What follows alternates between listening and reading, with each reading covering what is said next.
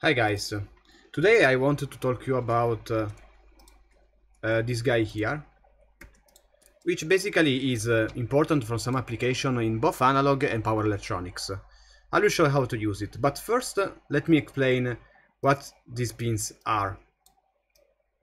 So EFM is the frequency modulation, and you can vary this pin between 0 and 1, so basically by putting a voltage generator V connected to here and to ground. This can vary between 0 and 1. So when you put the EFM to 0, you're gonna have a value called space. And when you put it to 1, I don't know how you can reach here, maybe with a, even with a sine, with a straight line, with an exponential, I don't care. But when you arrive at 1, when you arrive at 1, you're gonna have the mark value instead. So you put mark equal to 1 kHz and space equal to 10 Hz. So you're gonna have a Q, which is the sine wave, which is varying between 10 Hz and 1 kHz. How it is varying, it is decided by the FM input. I will show how in a moment. For what regards instead the EM, it is the block for the EM modulation. It is the pin for the EM modulation. Let's suppose that EFM is kept to 1, and which is equal to 1 kHz. And in the block of EM, you put a sine wave of 50 Hz.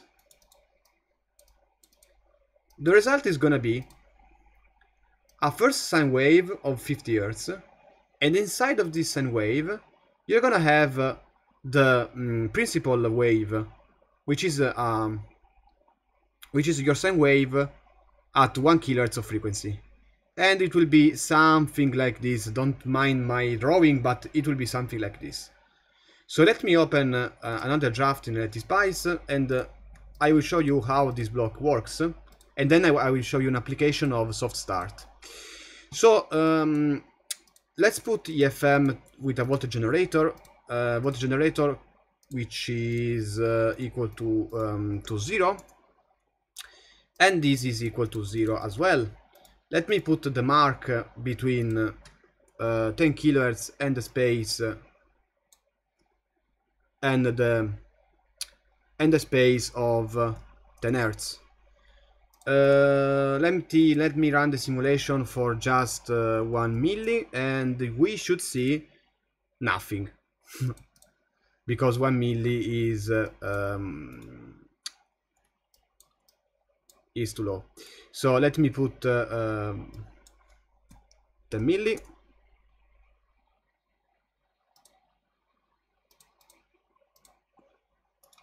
I think that 1000 has is a little too low.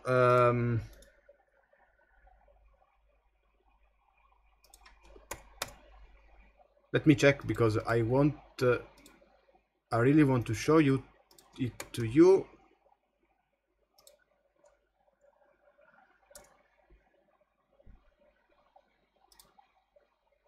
Okay, it doesn't. Oh, sorry, it doesn't make any sense. Sorry. Yes, it is 0. So you can't see nothing because, of course, I'm not varying the modulation. So now let's check the frequency of this sine, and the frequency of this will be 1 kHz because here it is 0. If I put 1, let me return to 1 milli, please, because we don't need it. If we turn to 1 milli and I put 1, you can see that instead the frequency here is 10 kHz, as it is shown here. Let me close this for now, and let's focus only on this guy instead.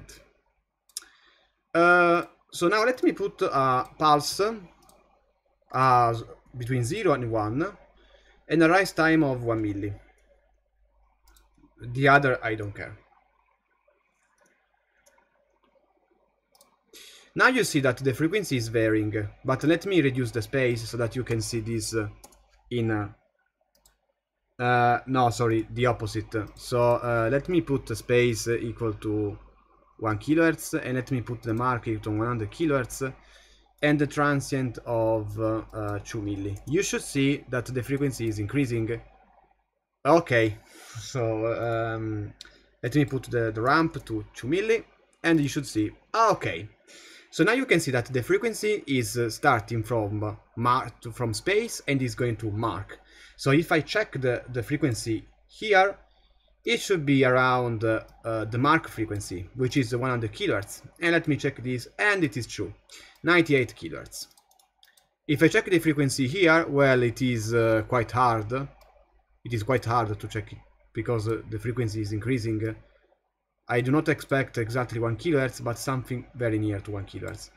13 kHz, yes, because the frequency is already increasing, so it is normal. So as you can see, this is the frequency modulation. Now let me keep EFM constant to 1. So I will sorry, let me put to 0, and let me put as I am the sine wave of 0, 1, and 50 Hz. So now you should see the sorry, let me increase the frequency a bit. Let me put 100 Hz. No, let me put 1 kHz. No, let me put yes, 1 kHz, but here I should increase it to 10 kHz, so you can't see it. Okay, so this is the amplitude which my sine will be varying, and now you can see exactly what I drew here. So you're gonna have the amplitude which is varying according to the sine wave that I decided in the EM block.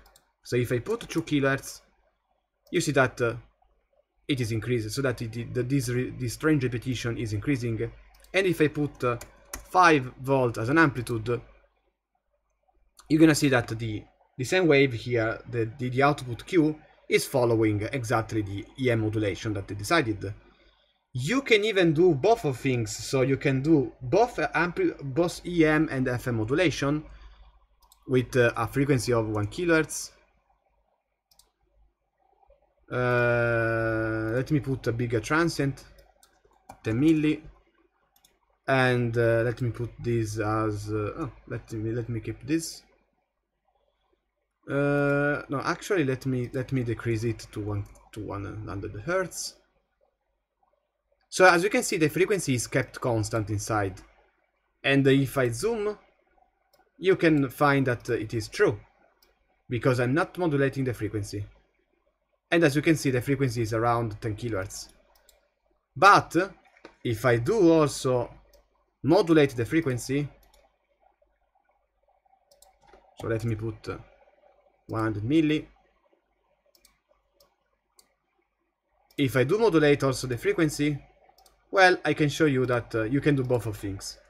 Between 0 and 1, a rise time of 100 milli. 20 milli should be enough. Let me put 20 milli as well.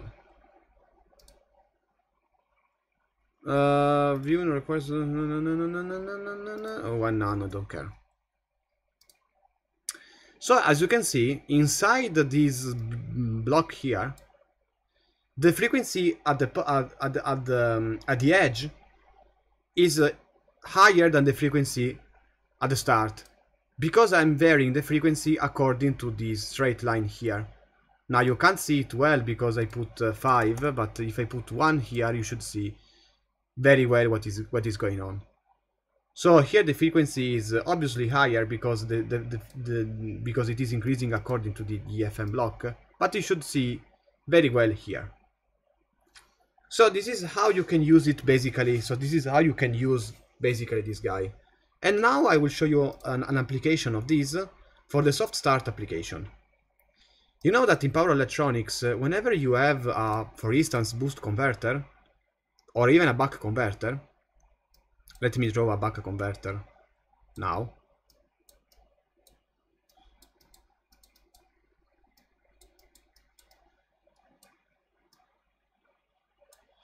At the start of the circuit, you're gonna have a very high current because this capacitor here is discharged, but also this capacitor here is discharged.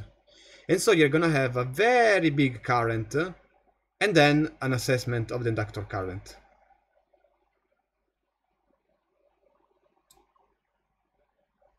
And this current here is called inrush current. To protect the rush current, you can do a soft start, which is basically generating a duty cycle make like this.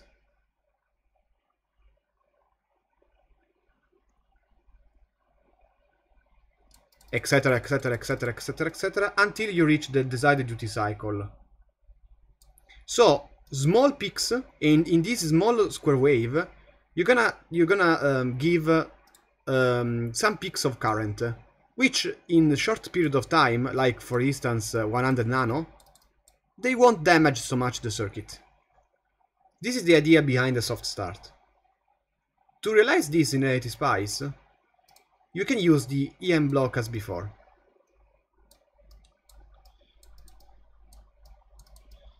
The idea is, you put an FM with a ramp between 100 kHz and 50 kHz, for instance. Then you use a Schmitt trigger, and then you can use, so here you have a sine, here you have a square wave, and then you can use an RC block here to generate a triangular waveform which is increasing in time, like this. And then you can compare this square waveform with the starting waveform here. So you're gonna have something like this to compare. Sorry, something like this.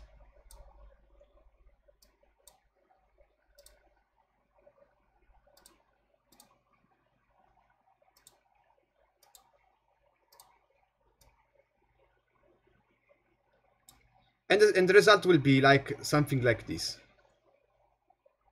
So there will be a certain interval in which you can have small square waves, like small duty cycle square wave, like impulse, and then the decided duty cycle. So I can close this block, and I can show you this instead. So here you have basically the mark between 100 kHz and 50 kHz is the same. If you invert it, it does not matter. So let me show you block by block what is going on.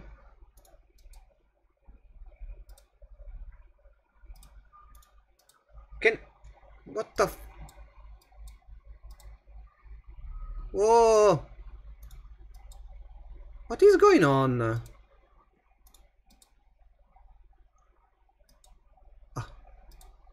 Thank you. So let me put this was better. So here I have the varying switch, so the ramp. Then I have the sine wave as sorry, you can't see it. So here you have the sine wave. Then at the output of the same after the sine wave, you're gonna have the square wave here.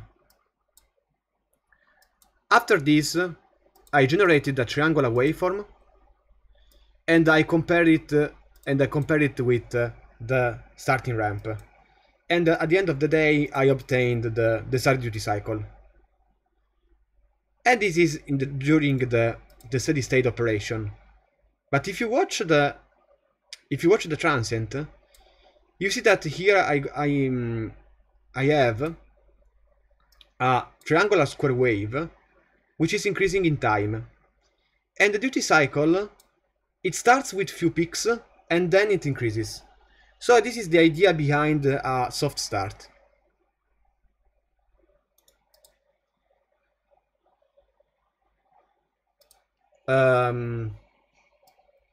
We can do in a very fast way a buck converter to show you that you're gonna still have the rush current, but it's gonna be reduced. So this is the high side MOS. Sorry, you're gonna need to do this. You're gonna need 15 volts here, but also the NPN PNP stage. So I think that I will use the boost converter instead, because you know, it is a low side, so it is preferable. PNP stage. I'm going to use this stage here because I need a lot of current in order to drive my MOSFET. So 15 volts here. This is the follower emitter stage, by the way. And this is the minus 50 volts. And this is the boost converter with an induct with 50 volts. Let me put 20 volts. The inductor of 4.7 micro. The capacitor of 10 micro. The MOSFET here.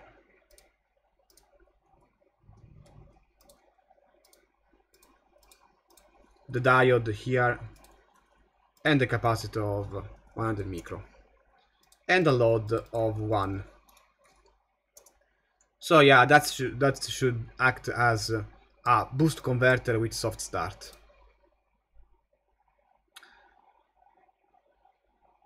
I needed to add another plot pane. So let me check if this guy is working.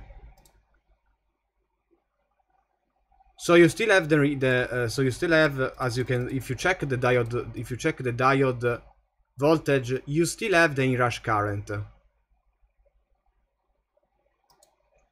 But I can assure you that it is reduced in comparison with what you should actually have. It is still reduced.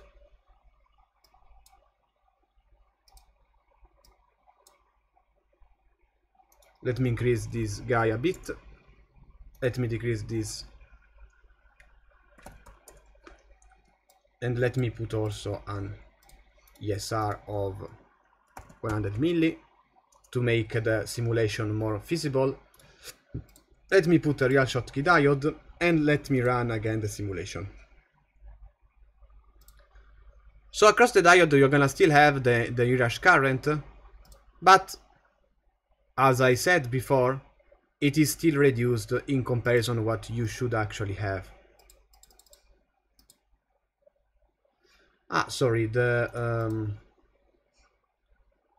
so this is the duty cycle of the MOSFET. The green one is the duty cycle of the MOSFET, and for some reason the soft start is doing something different, but at the end it is working. So I have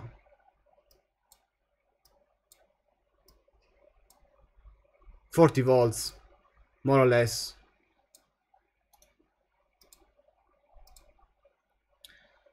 And I think that we can end this video, because I think that I showed you enough. In the next video maybe I will try to design a PLL and show you how it can be done. Thank you guys for your attention, and see you in the next video.